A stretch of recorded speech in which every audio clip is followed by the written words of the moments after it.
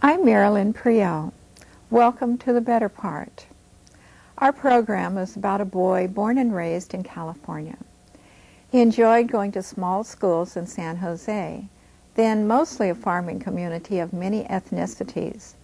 He joined the Boy Scouts, grew up to work on his father's farm, paid taxes, and was active in civic affairs. It was a happy, hard-working time. Then, one morning, a neighboring farmer came to his home and told him that Japan had attacked Pearl Harbor.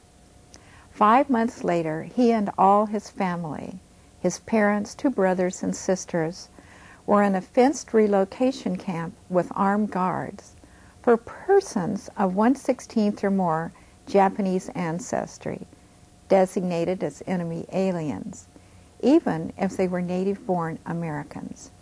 They were stunned with disbelief, fear, sorrow, and outrage. Our guest is 92-year-old Eeichi Sakauye. He's written a very beautiful and comprehensive photo history book about his time in that period.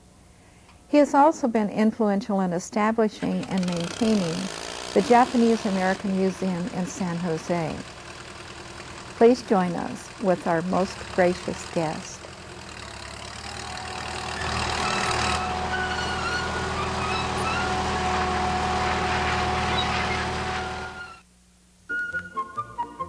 Welcome to The Better Part, a program by and for seniors and devoted to exploring the many facets of those better years of our lives. The name of our program is inspired by a quotation from Robert Browning.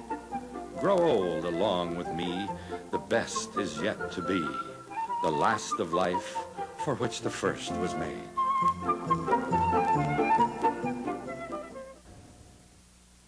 We went to the Japanese American Museum in San Jose to gain some information about the Japanese internment, and we're extremely fortunate to meet a founding member who granted us an impromptu interview. Please meet Mr. Eeichi Sakauye.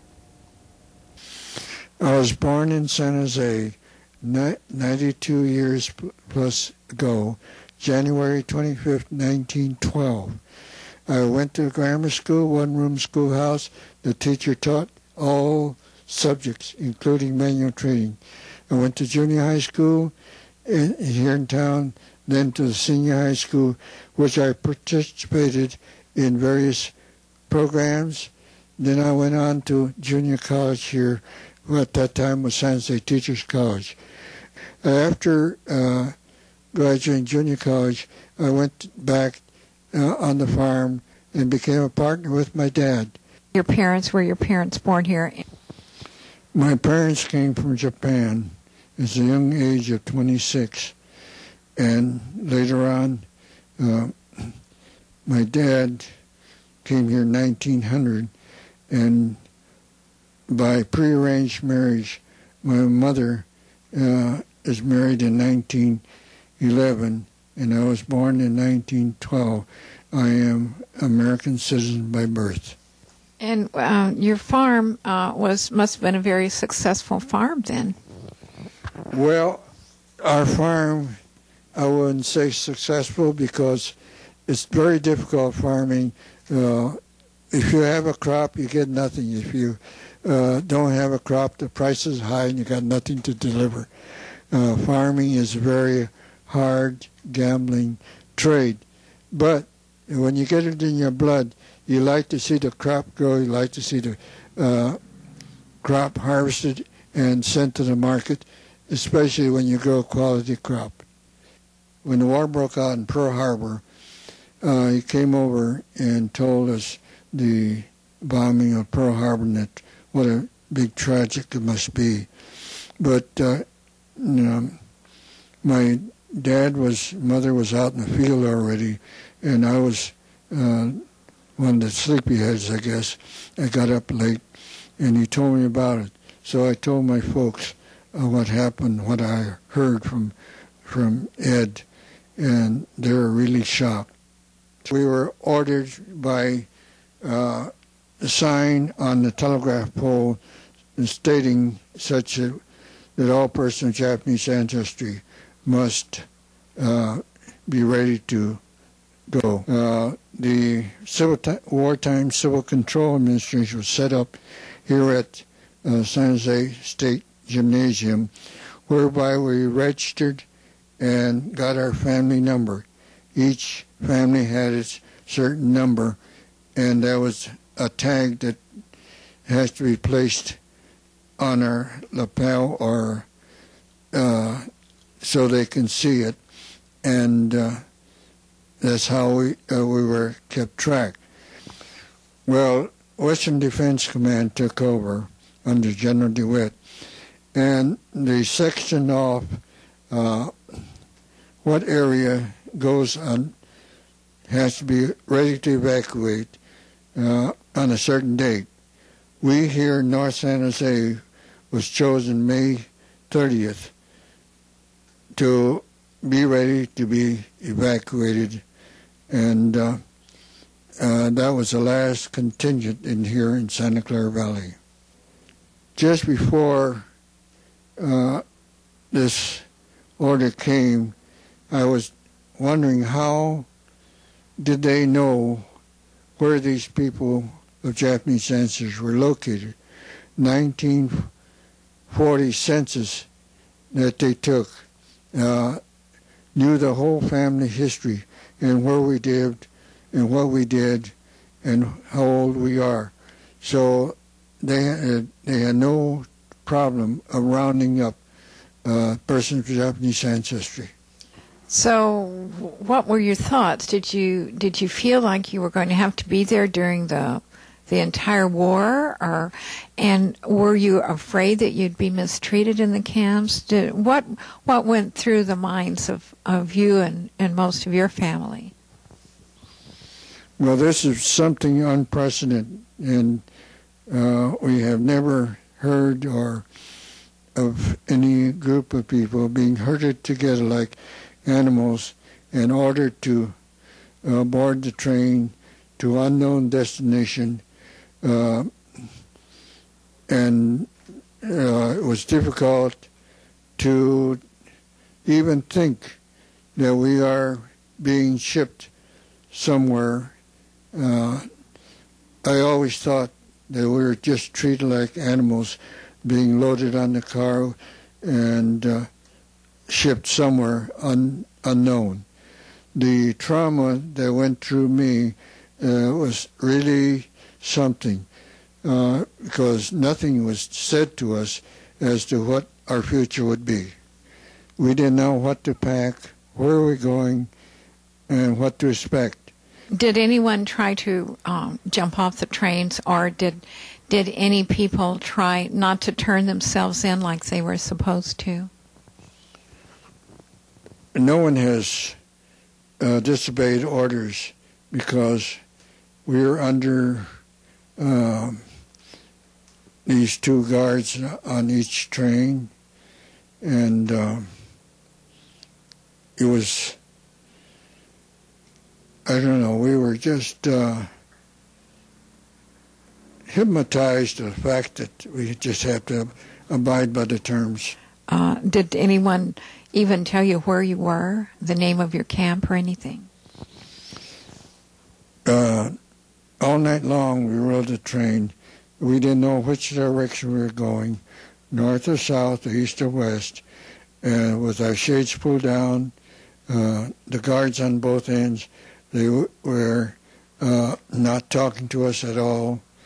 And we arrived in Santa Anita Assembly Center, or Santa Anita Racetrack. When we arrived there, we discovered that we were at Santa Anita Racetrack, and we were our suitcase were examined again for contraband and other articles that were not permitted to take into camp. We did not know what to take, and simply the reason is that fact we didn't know whether we were going to a cold climate, warm climate, or mild climate like we are here. And the clothing, they didn't specify at all. So we took our everyday clothing, and discovered in California was all right, but those people who were turned in at Arizona or Manzanar or Wyoming did not have no proper clothing. And then had they hastily built, you said you were in a racetrack, had they hastily built barracks for sleeping and bathing and food, that sort of thing? At Santa Anita, they used the horse stalls, and they built some new barracks. The barracks were made out of fresh wood, and as days go by, the floor would show cracks, and there's a considerable draft coming through the cracks, and we had to suffer all those cold nights. While in the stall area, it may be cozy, but the odor of the animal was terrific for anything. We were just like animals talking among ourselves, but not getting any information as to our destiny or we lived from day to day. I was at the Santa Anita Assembly Center for approximately 3 months. Then I was ordered to pack up and get ready to move again. They did not tell me whether we're going to warm climate or cold climate. They said just pack up and get ready to go. So we packed up and waited and got on board the train again with shades pulled down, guards on both ends of the coach, and we just traveled 3 nights and 4 days to unknown destination. 4th day, toward the evening, we landed in Wyoming, and there's no sign of streets or anything, just a highway, and we were wondering, where are they taking us? We could not see any barracks or anything because the barracks were on a higher plateau. And finally the truck arrived to take us to each unit. And that's where, when we found out through previous arrivals, that we were in Wyoming in a camp called Hard Mountain, Wyoming. When you were in the camps, people were in the camps, did they have duties, tasks that everyone had to perform? Well, in the camp, it's relocation center, it's one mass of people there. And we have to support ourselves. We had our own bylaws and government approved by the Water Relocation Authority. Otherwise, we had mess hall workers as well as other janitorial and food services. It was all run by a person of Japanese ancestry. The Caucasian personnel just supervise and see that things are run. So it was very well run because we had our bylaws, we had our meetings, and all that took place in a short time, and we lived by it. We had our own program for our students' activities and extracurricular activities also. So it was very well planned. So you had some school lessons for the children then, a place for the young children to go and get some education? Yes, they provided schools. In the Assembly Center also at Santa Anita. Santa Anita, when I was a Caucasian personnel shuttle bus driver, one morning I picked up Mary Noel's sister, and Mary Noel's sister asked me, what can I do for these youngsters? I says, these youngsters had just been uprooted from middle of term, and they have no reading materials or books or anything. We have all sorts of talented instructors from BA, MA to doctor, but they had no material. So they were writing on the walls of the grandstand with chalk, trying to illustrate their lesson. Well, and then we got to the relocation center. It was a little better because they had built schools in the barracks, and also in the high school was built. But the reading material was very scarce. I have a lot of things that I'd like to say. The personnel, Caucasian personnel I worked with, were very compassionate, at Hard Mountain especially, and they treated me very well. I held 4 jobs. I was also chairman of the evacuees. I held that job. I had a difficult question to answer. In other words, during the induction period, some refused to go for induction, and because their pride, their American citizenship rights were denied. And they asked me how I stand on the measure. And being chairman of the block managers is a very difficult time for me. But I said, let your conscience be your guide, because I cannot tell you what you should do or not to do.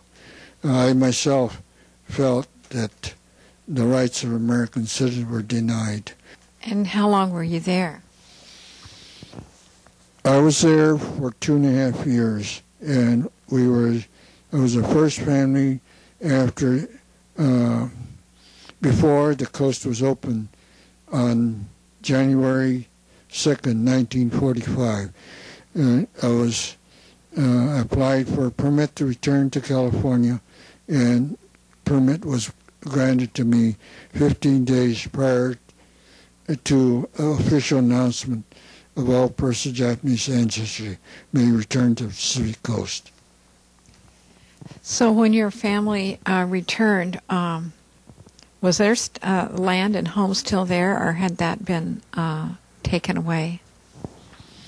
I think we were one of the most fortunate families because our neighbor was of German ancestry, and he had served in the World War I.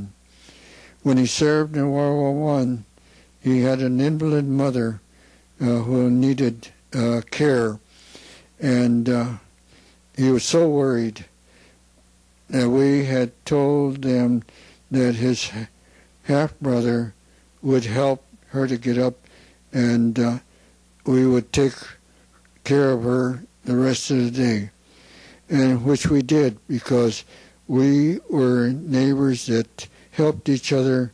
We would take vegetables and different homegrown things over to the family, and also during the harvest season, we had one horse and they had one horse. So we pulled our horses together and tied to the wagon, and we were just helping each other. All our neighbors were of different ethnic background, but we were just one family, helping each other.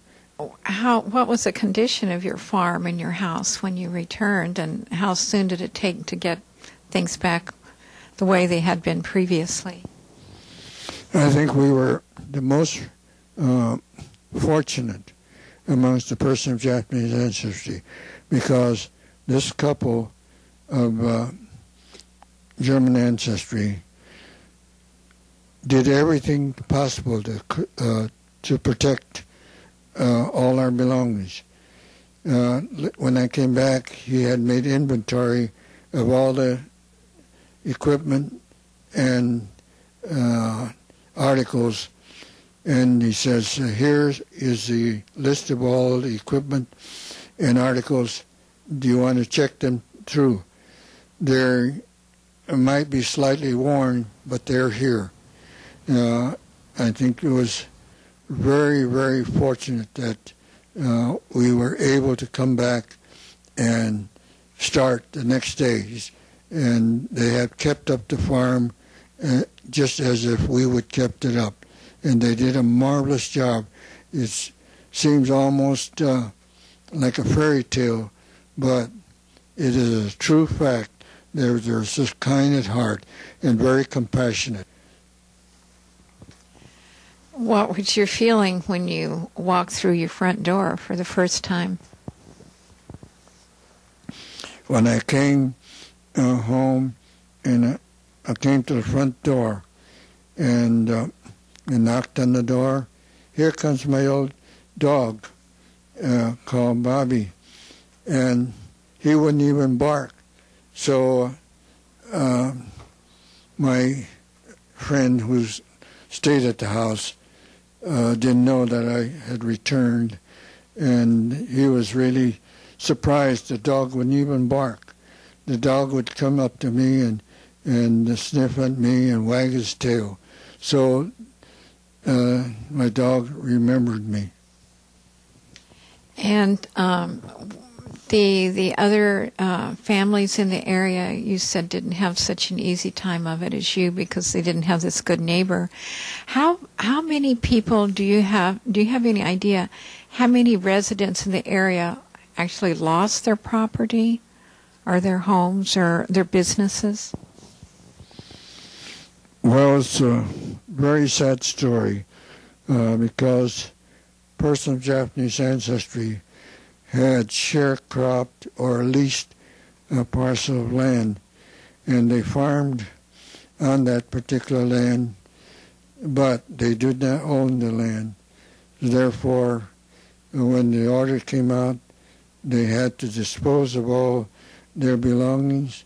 Those who did not dispose of their belongings stored in storage sheds or homes or friends, but most, I would say, good percentage of the evacuees and their families have lost everything that they had. I was wondering, how long did it take those people who had lost everything to find homes and jobs, and did they have to take jobs different to what they had had previously? Well, you know, persons who were at prime age when they were evacuated and put into a concentration camp, they've lost all interest in coming back to farm again. And they were not young men anymore. And they didn't have any place to go or to live or to move in. They were homeless people. So we here in San Jose, when you come back, the church group and I and a few others have got together and found a place where they can stay and rest a little bit and find a place to live or to find jobs. The older people was very, very difficult to find a job, but the young people were able to find a job, but they had to find a home. It was a very sad situation for the older people who are ill, incapacitated. They were just thrown on the train and brought here and put into these county hospitals, and they were just laying there day after day. I had visited them several times. It was really sad because they had no friends and no one to speak to. That trauma that I had gone through, I can remember to this very day. It brought me tears, how our fathers, grandfathers were treated. Is it something that you carry with you every day, all this experience, or are there months and years that it's forgotten?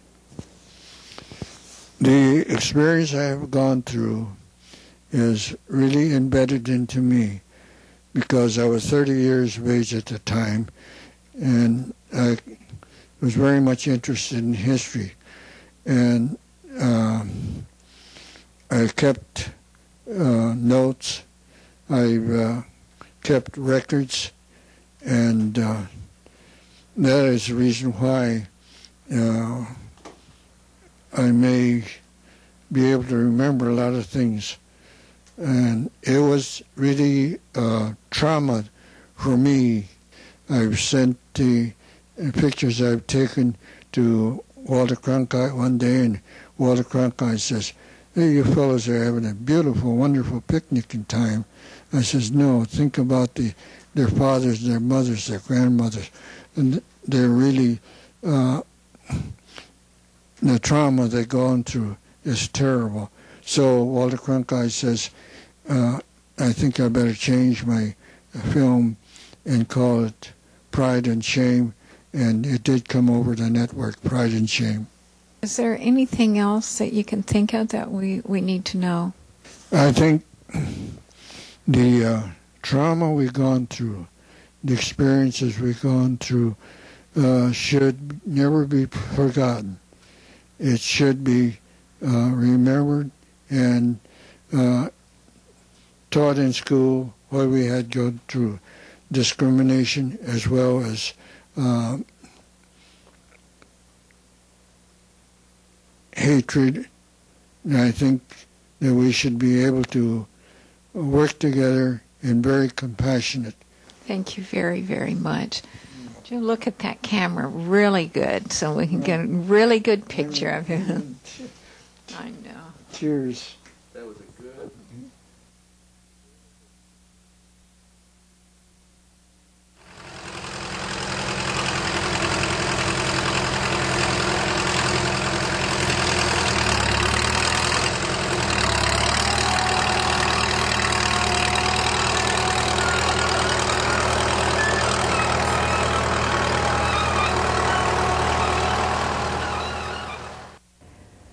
The title of Mr. Sakauye's book is Heart Mountain, a photo essay, a reflection on the Heart Mountain Relocation Center. If you would like more information, you may contact us through the Cupertino Senior Center at 408-777-3150. Our website is www.thebetterpart.com. The Japanese American Museum in San Jose is located at 535 North 5th Street. It may be reached by calling 408-294-3138.